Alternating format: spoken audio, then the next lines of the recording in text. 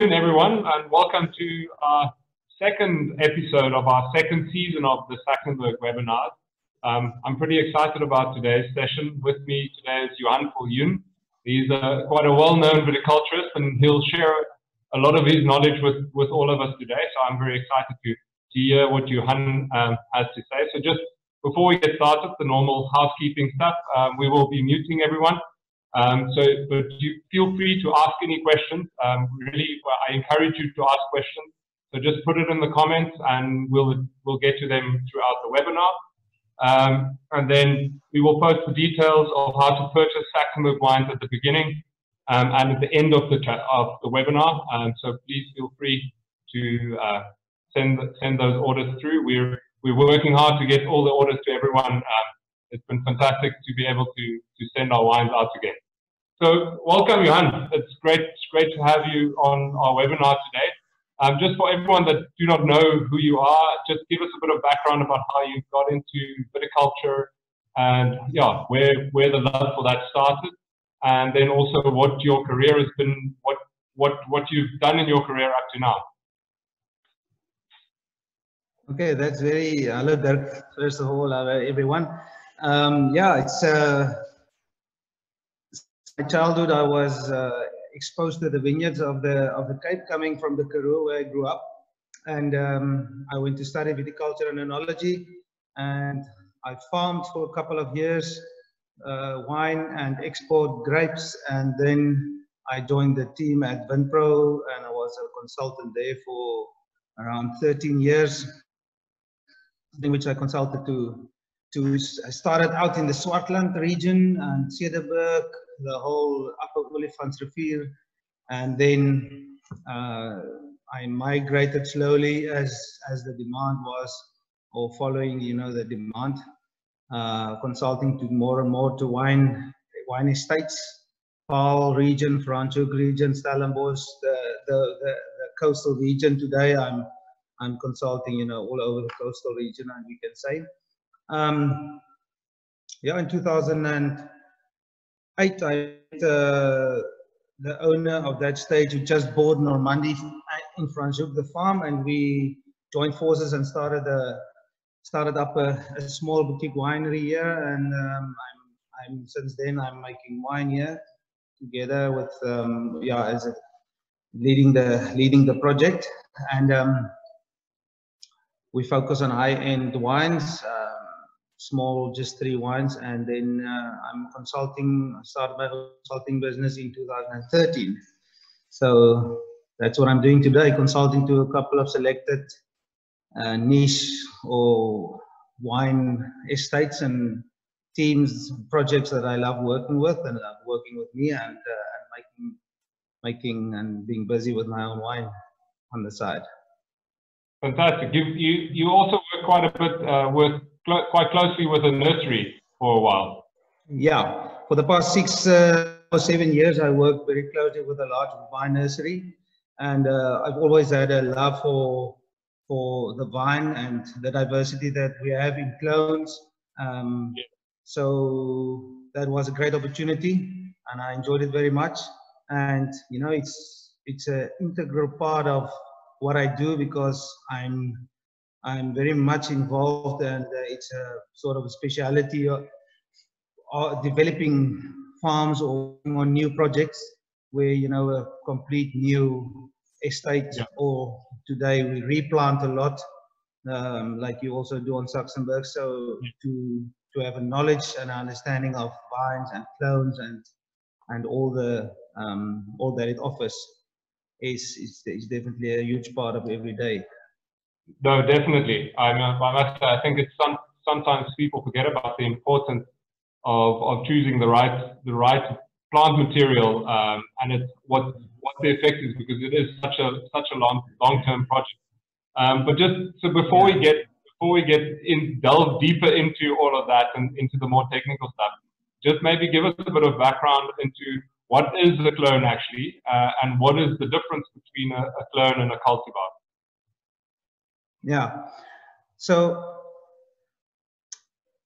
cultivar, a wine grape variety or cultivar is the same thing. So That is, as we know, Sauvignon Blanc today, or Merlot, for instance. Those are varieties, or cultivated variety. Yeah. So that is what we make wine of as a single. A clone. So what happens is it's. I don't want to. We want to keep it easy, but it is quite technical. So a clone. What happens in nature? Wine, like many other flowers, the small bunch which become a flowering bunch before it berries starts to develop berries.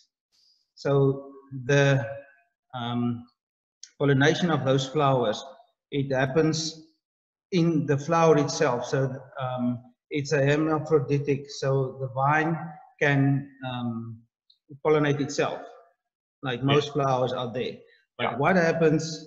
So what happens sometimes is you get small DNA changes, which is, we can almost say it's a freak of nature. So there's small changes in the DNA that happens, and that is called a mutation.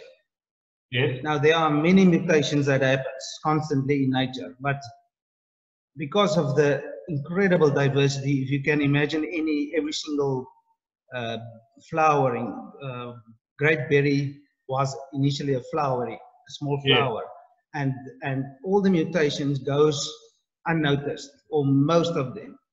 So there's millions of them that happens. But as soon as a vine, a mutation came and it becomes noticeable. So someone noticed, and that's viticulturists or breeders, people who spend really hours and hours their lifetime in the vineyards, and you notice a change. So this particular vine, and sometimes it can be only a part of a total vine, only one shoot can constantly bear a grape with a different color or with a different size of berry. Then when that is taken, that specific branch, and is propagated, and it is over a period of years, of seasons, established to consistently continue to produce that unique characteristic that was noticed in the field, then that becomes a clone. So it is the same variety, but it is a mutation that happened that was noticed, a very unique, distinct difference. So it's either smaller berries, or constantly it gives a higher crop, or whatever. There are several things we can get to. So that's how you get a clone. It is something that was noticed. It is a natural process that happened, and that was noticed and taken further. And it's basically selecting. It's the same variety. Yeah, it's selecting the more favorable mutations almost. It's doing a selection of those and then propagating them and establishing new vineyards with these more favorable characteristics from that specific plant. Is basically and basically what it is. So it's all this, And I think the big thing to note there, I think people are always, as soon as you start talking about breeding programs and stuff, people are always worried, oh, it's GMO or it's genetically modified or anything like that. And it's important to note that it isn't at all. It is just a natural selection that they go and they work off of natural mutations that happen. Yeah, so that's where clone comes from, and it's very important that the older. So I can just want to say quickly that to get a new variety, a new grape variety. Yes. That is, it can only happen by having like I've read about, so it's sexual reproduction. So you need two different male and female from different varieties, existing varieties, to cross-pollinate. And that can happen in nature, and it does happen, but it is also extremely rare to be noticed, but it does happen. And then it is actively pursued by breeders, grape breeders or breeding programs.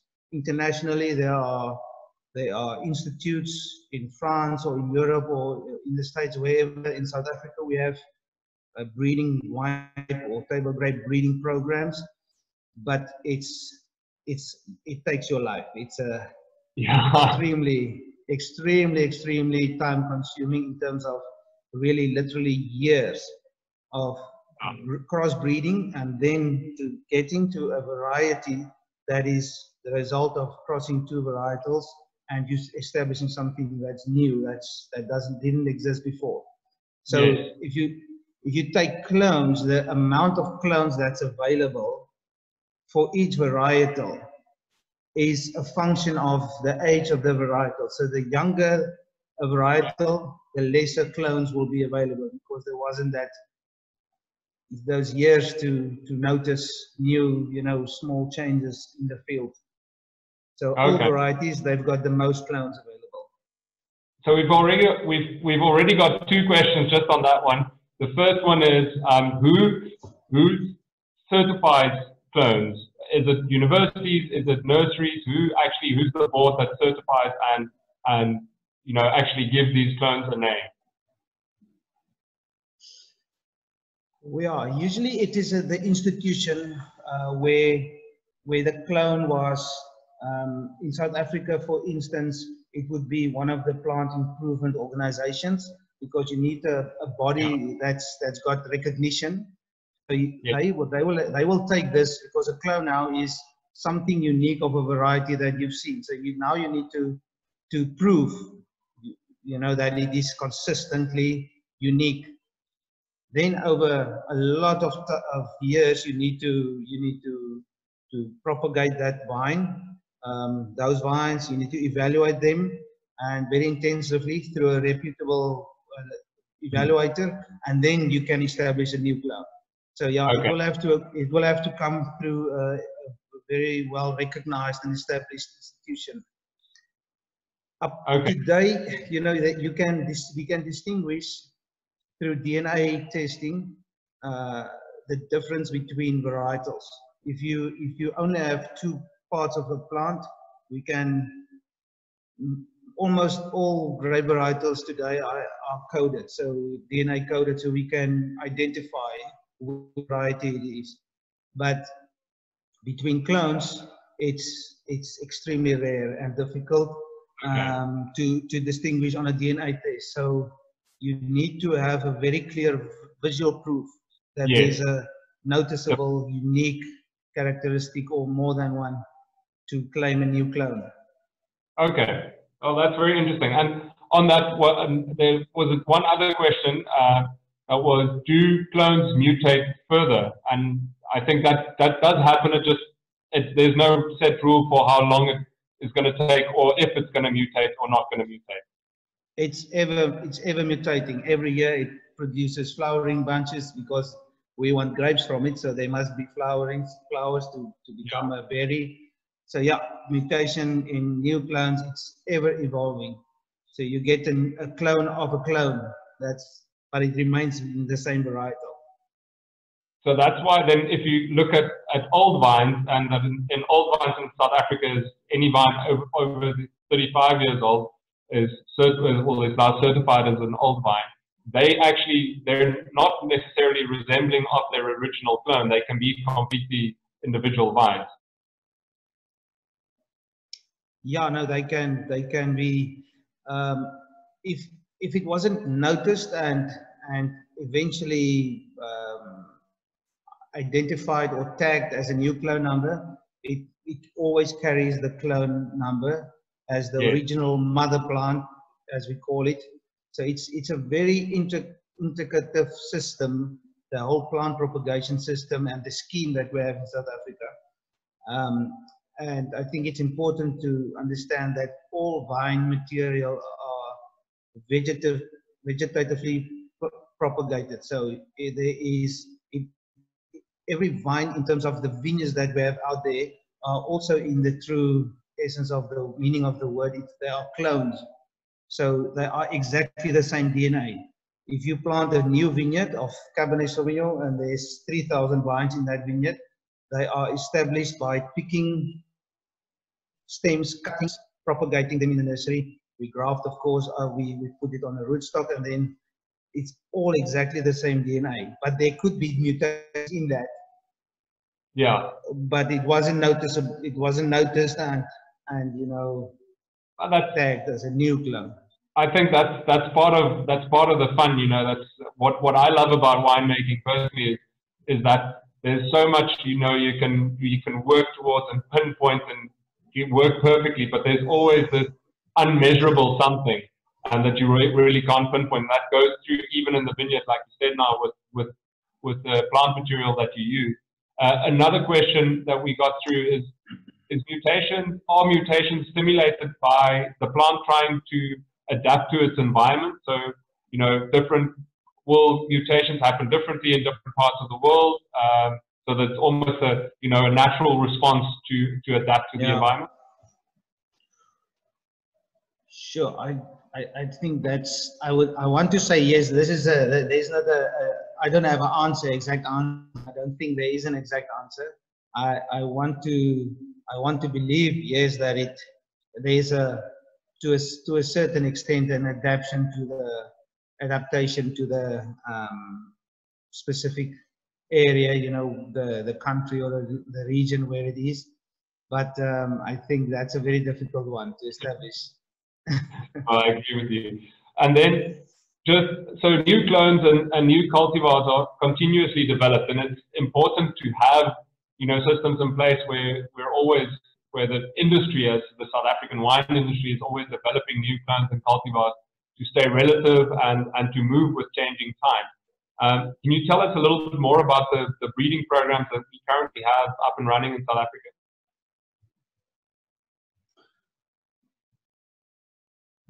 There's only one breeding program at the Infotech Nitfobay Institute. Okay. It's unfortunately very costly because you can have a breeder. So the time consuming aspect means, and the cost comes into the person who runs it, and not just a single person, but you know, it's salary. You need to really occupy a person completely, a capable person that understands genetics and the whole process of breeding. And it's because of the extremely small size of a grape bunch and the flowers on it. So you need to be extremely careful in nature. You need to go out there and do the pollination and so on. So it's very costly, and therefore, unfortunately, we don't have a very reputable program. We've had legends that bred Pinot Noirs, for instance, but the better programs to mention that are owned by government, that spends a lot of money on it, you know, they are out of France and Italy and the United States, for instance. So yeah, unfortunately, we don't have a very strong program, and the strongest vine breeding programs are in the area of table grapes, because they are they have a much quicker result, and they could capitalize on it, and it's privately owned, so it is commercialized, and it's extremely protected. Okay. So yeah, I think I only answered part of your question. Please just rephrase again what. That's perfect. That actually leads me on to another thing I wanted to ask. So do we bring in a lot of plant material then, mostly from France and Italy and the United States, where they have strong breeding programs? Yeah, it's again a complicated situation. In the past, way back, you know, the world is today, it's very small, but it's incredible to see and impressive to see. There's a vine collection at cultivar or varieties and clones at the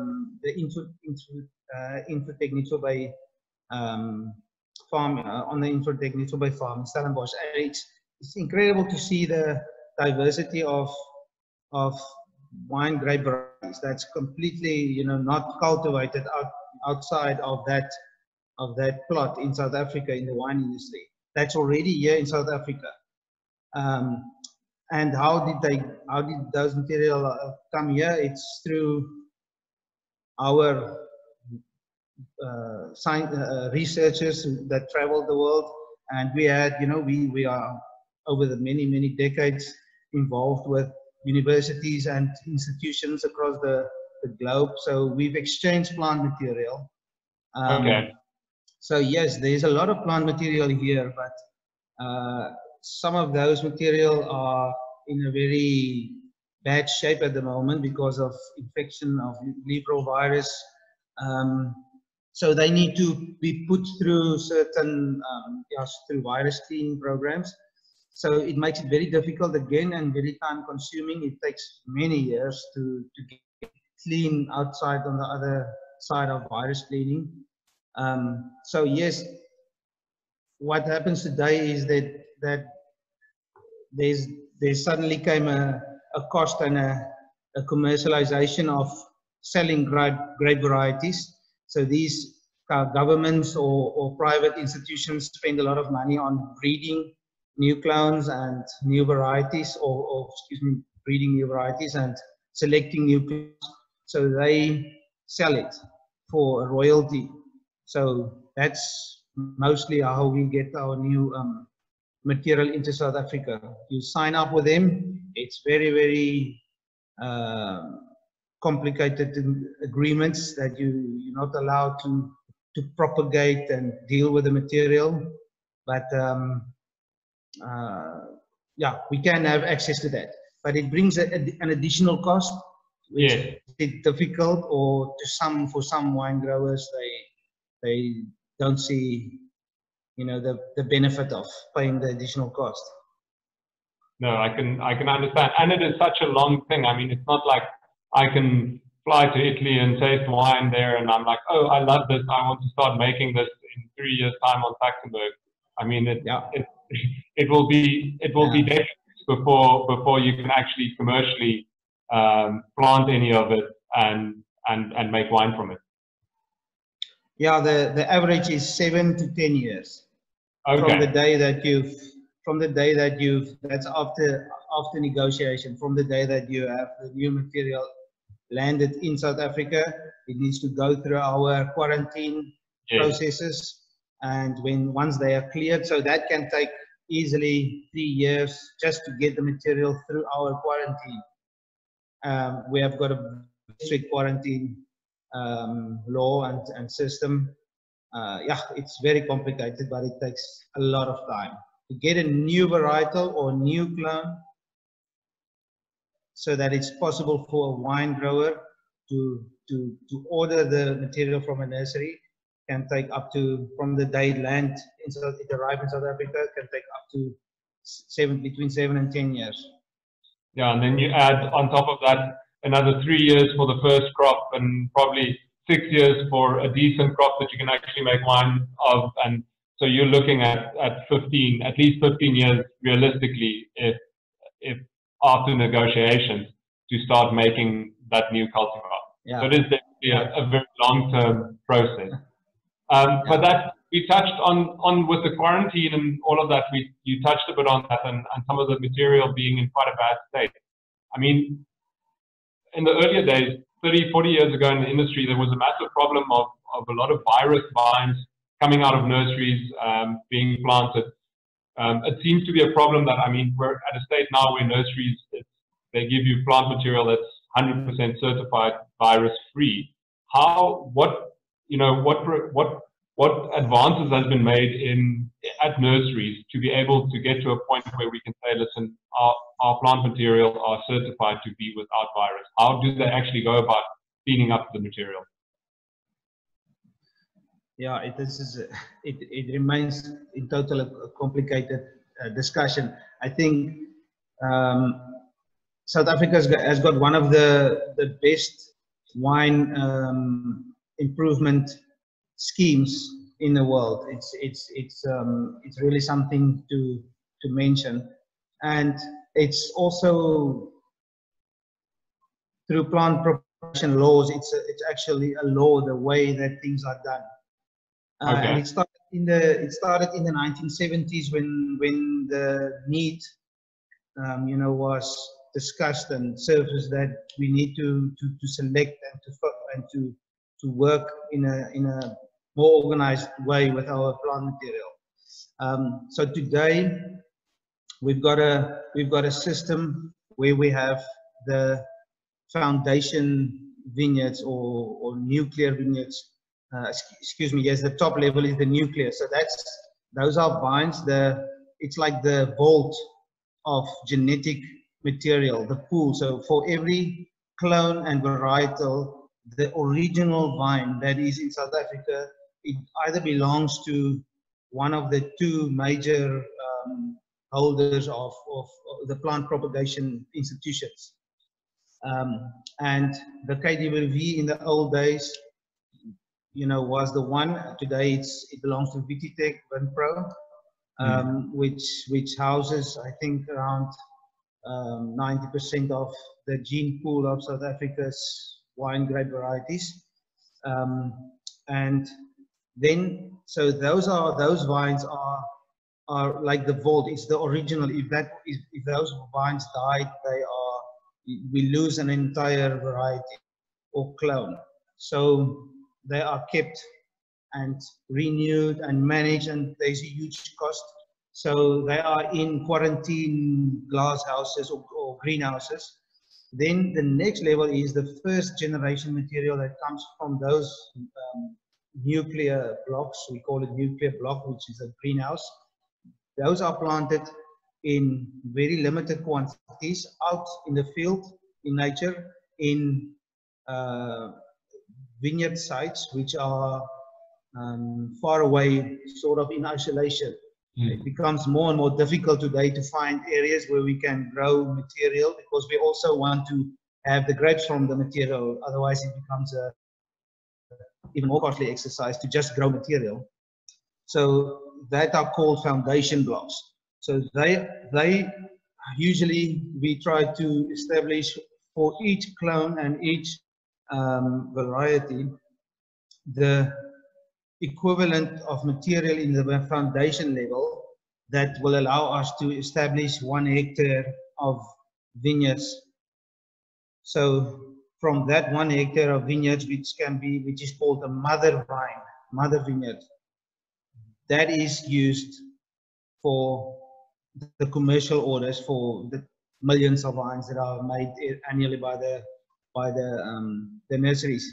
So there are certain levels of inspection that's carried out. Some are on the top level. It's individual vine testing that has been done, and then on the mother vine tier that's produced or supplies maybe 70 to 80% of all the vines that are produced at nurseries. Those material are only visually inspected.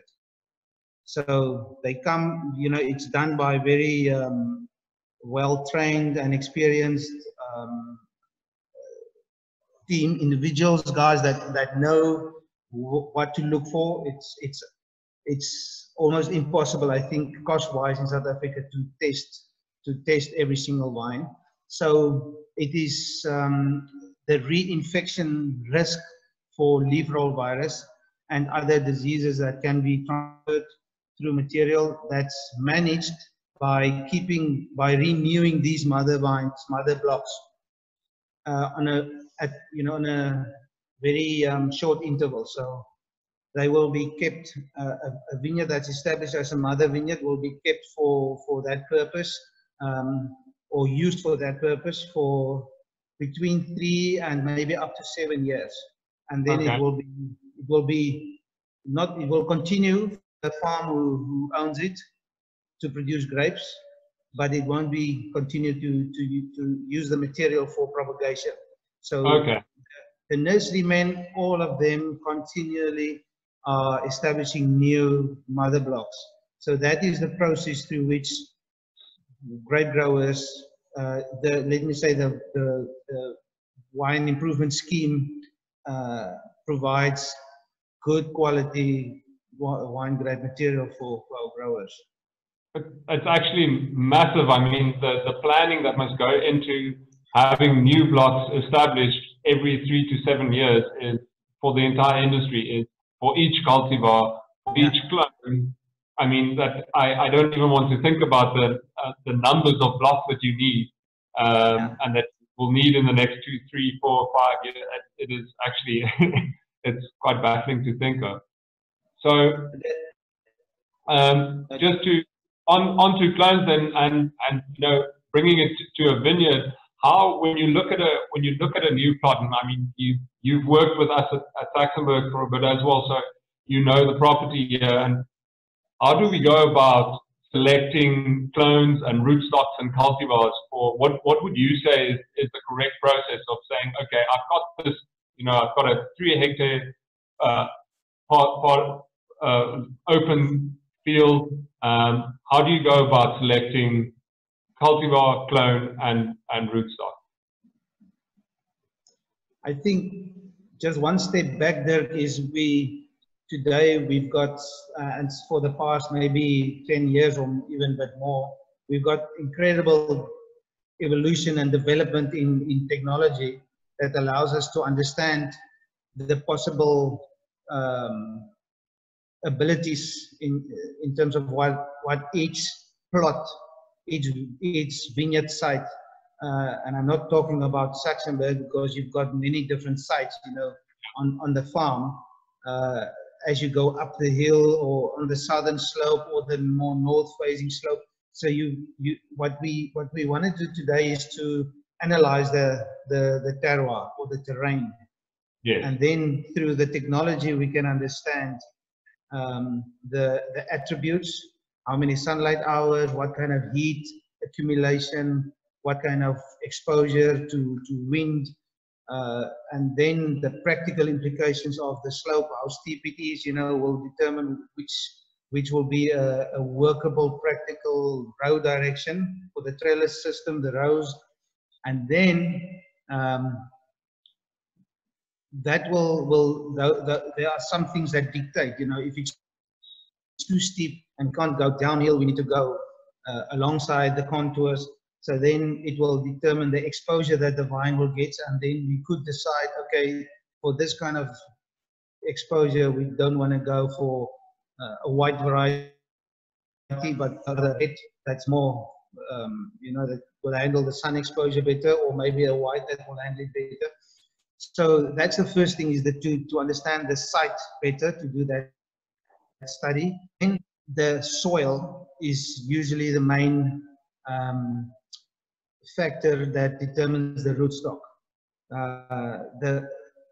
Today we've discussed the fact that South Africa is a water scarce country, and our wine industry in the Western Cape is definitely, you know, we have a lovely raining day today, but it's incredible tough since 2015. We had the normal old days, winters that we heard about. So we need to think about a vineyard that we establish now that hopefully will last 20, 30 and more years. And whatever climate change brings to us, we need to be wise and clever in terms of the selection of the rootstock. So we will, depending on the quality of the soil, which the clay content is the main driver, and the stone fraction that's in the soil will determine what rootstock we use, because we have rootstocks that are better suitable to certain soil types. So they will, and the rootstock induce the vigor that you see on top of the varietal that we've grafted on top of the rootstock. So it is a combination of what's your end result, what kind of varietal do we have in mind. Yes. Maybe we will have 2 options for a rootstock that we will have to choose between, and it will be, for instance, between, do we have irrigation available, supplementary irrigation or not, and that will most of the time swing the decision to one of the options. Or the other one is vigor, the induced vigor, and and also ripening, the time of ripening, because the rootstock plays a major role, significant role in when a variety ripens. You can plant two varietals on the same, next to one another on different rootstocks, and they will ripen, you know, maybe 1 week apart, depending on the rootstock choice. Yeah, and then I think on the varietal itself and the clone, it's always, we need to have, on a wine estate like Saxenburg, you need to have a master plan. You need to understand what's your focus, what's your strengths or your history, what are you known for, and how to build on that further and strengthen your already great, you know, wines that you're making of. You've got a history and a reputation for making great Shiraz. How do you further deepen that and strengthen that by selecting a new clone or new clone, excuse me, that's not yet planted on the estate, depending on the site. So you always need to also on your estate understand what's the cycle of vines that will have to be replanted in the next 3, 4, whatever. We usually say a 5-year plan. So you plant, you know, there's another vineyard that will have to be replanted in 3 years from now, which will be the better site for the specific one that you want to have in the pack, in the mix. So you don't plant the one that you want now on the wrong place, and in 3 years' time, the actual better site comes available, and then, you know, then you're always chasing your tail. So yeah, it's a proper planning and strategy, and you need to every year look at that as a wine grower to have a sustainable production, and let's say ever improving. No, definitely. I must say that for me, it's always a very exciting thing to sit with that every year, and you look at the map, you look at what is planted, you look at what has worked, what hasn't worked, which plots are coming to the end of their life cycle, and it's always, I mean, it's like you said, you have got a 3 and a 5-year plan, but there's also a 10 and 15 and 20-year vision for where you want to be, because that's, I mean, in all, that's the life cycle of vineyards, and hopefully longer. Yeah. If I mean, it's very exciting if you imagine with what old vines are doing for the industry now, and with everything that we know about vineyards and managing it. Yeah. I mean, what the old vines we would have in 30 years from now would be.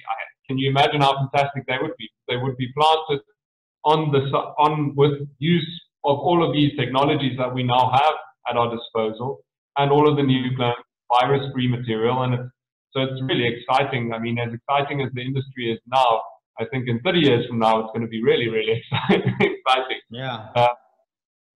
But just on that, because you touched on it, like you, as an estate, you want to stay with, you know, what has worked, and you want to. I think a lot of the estates sometimes, well, a lot of us in South Africa are sometimes at fault where we diversify too much and we plant a little bit of everything on the farm, and then you kind of see what works and what doesn't work.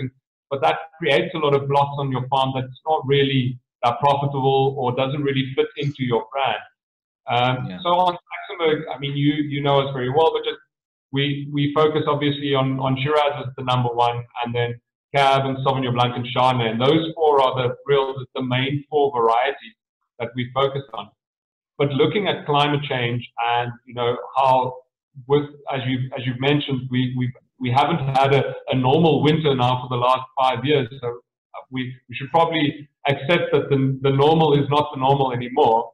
Can we buffer ourselves against climate change with careful selection of rootstocks and clones and newer clone material? Do you think there is a way where we can buffer ourselves by carefully selecting those, matching that with specific sites in the vineyard, and then so that we don't just necessarily have to change to cultivars that are more accustomed? But I mean, obviously, changing a cultivar, you have to change your entire package of what you as an estate offer. Yeah, now I think that's the last option in my view, to change varietals. It's it's the customer base locally, but I think internationally as well. We are stubborn and we don't like change. We don't like suddenly Saxenburg a new vine or new vineyard, a new wine, excuse me. So it's something, if it's a consideration, you know, to bring in something new, it's something to bring in very slowly and very small and phase it in over a long time and long period, like a decade even. So that is part of that planning, that future planning, like you've mentioned. But I think through selection, absolutely we can. There's a lot through careful selection, and if we think of most of the vines, the vineyards in the coastal region or in our wine industry, but let me rather say in the coastal region, most vineyards, older vineyards, are 20 years and even older. So technology and the decision that was made and that was available at the time when they were planted, or the decision that were made, I think we need to revisit. We need to ask ourselves, was it the best decision to plant this rootstock? You know, you have become known, for instance, to make a great Shiraz. So do you continue to use the same clone, the same rootstock? Because the change of those two can bring changes to or complexity, or offer you new and better abilities to handle the climate, the changing climate. And the thing with the changing climate or climate change is that it's not that we know, you know, what it will be next year. It's just that it's not normal. You know, it could be more wind, it could be extreme temperatures in October, or, you know, so we need to adapt in terms of a seasonal strategy. So that's where more intensive canopy management or viticultural practices on a seasonal basis, I think, is almost the first step in adapting to climate change. Because like we've had, if you look back in the history of climate records, we could have had the same heat wave 40 or 60 years ago, or we could have had the same drought or the same rainfall or wind. So it's not that it's the first time. There's very few things that happen the first time, and it's not staying that way. It's an incident. So we need to deal with that. We need to deal with that. Our ancestors also needed to deal with it. And we need to adapt and deal with it on a seasonal basis. So you need to have your finger on the pulse. For us as wine growers and farmers out there, you need to check the weather forecast much more closely than maybe in the past, when it wasn't so volatile. Yes. But I think we have a lot of options. To answer your question, I think we've got a lot of options in clones, new clones, and even changes, slight changes. We don't have that many options in rootstocks, but we do have to consider. But I think the strongest lies in our ability to adapt in canopy management and in trellis systems to counter, mitigate the effect of I think what you touched on there is it's a holistic approach. It's not I change this one thing and then everything else is automatically fine. It is everything needs to be adapted to manage going forward. We're actually out of time, so I'm just going to touch on the last few questions that came through. How many options of rootstocks do we actually have in South Africa? I was afraid of this question coming. I would say to you that there's more or less 15 rootstocks, and that you have as an option, maybe around 12 to 15. I think 90% of all the varieties, even including the table grapes, are grafted on 5 rootstocks. Yeah. So there are many more that's available in terms of genetic, you know, the availability of rootstocks, but because of either poor attributes, they are not, you know, used by farmers. They're not preferred, and it's actually a sort of a dilemma that we are in as an industry. Globally, there are very few rootstocks very few options. But if we say now, what else do we want in a rootstock? You know, would we want another option? Is we would want a rootstock that can grow without water, for instance. So if I can push it to the limit, so what we want. I think we've got an incredible option. You know, the options between the 5 or 6 rootstocks that's most widely used. They really offer for the variety of soils and needs that we have, but there are breeding programs and re-evaluation programs in our research environment going on at the moment, because we constantly say, and that's the part of the vine that is in the ground that has to deal with heat and wind and, you know, water restrictions. So we are actively concerned and working on the rootstock options, but I think the results will be in the next generation. Probably, yes. Then on a little bit of a different topic, do you think we should get to a point where we have approved vines or approved cultivars for specific regions? Something like the France's AOC system.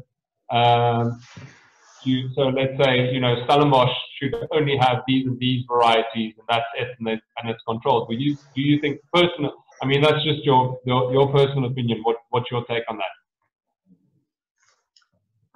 No, I don't think so. I think the diversity that we have, and the diversity that if you take France, Bordeaux, for instance, I was in a Shiraz vineyard in Bordeaux. It's right in the inner circle of Bordeaux, where the Grand Cru grows a Shiraz vineyard. It's not allowed. It can only be Vin de Pay.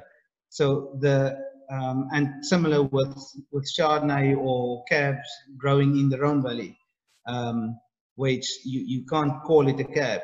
It can be a dry red wine. So I think if you take Rhone Valley is a little bit more diverse in terms of the topography and what it offers, but South Africa is so incredible, the diversity that our soil types offers us, that our land offers us.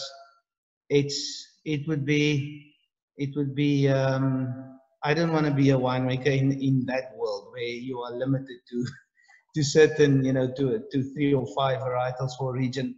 I think it will be sad to have that. So yeah, I think we've got incredible. If you look at the blends that we are making in this country, where you can really make a great blend. You don't have to call it any region known blend that exists in the old world, but you can add wines from different historical regions like in the old world, but to make a better wine. So yeah, no, I'm not for that. I think we are in a better place at the moment. Yeah, I think you know, I think diversity is probably one of our greatest strengths as an industry. It also makes our marketing message that much more difficult. You know, it's much easier if you know is Bordeaux. That's it. That's all they do. So it's a much more streamlined marketing effort. But I think quality-wise, and like you said, that the diversity we have is just too much. My career has been based in Cellarmaster, but if you take Helderberg and you take Bottelaray and you take Simonsberg, they're all completely different. They all produce phenomenal wine, but they are very diverse. And this is within a stone's throw from each other within the same region in South Africa. So I think it would be very, very difficult to really go and say, oh, but this is all you're now allowed to grow and sell as a wine of origin. So that's my take. I agree with you on that one. So hopefully we don't get there. But okay, I think that's it. If there are any other questions. Johan, do you have a final word that you want to say?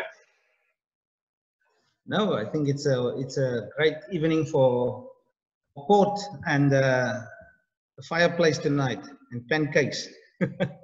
No, just keep on